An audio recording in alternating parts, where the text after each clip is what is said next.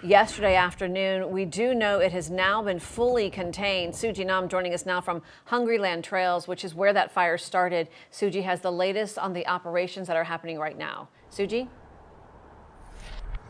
Tiffany, while the cause of the fire remains under investigation, officials do believe that the drought has played a major role. And I also talked to some residents who were affected by the fire. How you used to go to sleep not knowing if all your stuff burned down, you know?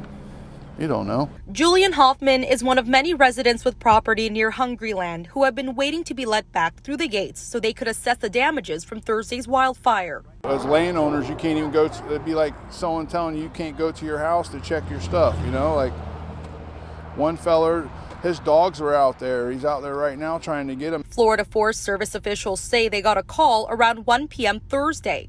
At that time, the fire was around 50 acres. By 10 p.m., the fire had expanded to about 800 acres and since has been 100% contained. And on Friday, officials have been on what they call mop-up operations in the area. We come here, we reevaluate the situation, we reassess, we double back on our fire lines.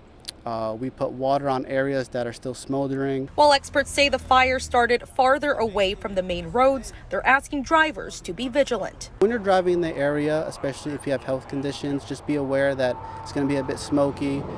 Keep your windows up when you're driving along the area. Keep that AC in the air circulated mode. And coming up at 6, how Martin County Fire Rescue is helping with these operations. Reporting in Martin County, I'm Suji Nam for WPBF 25 News.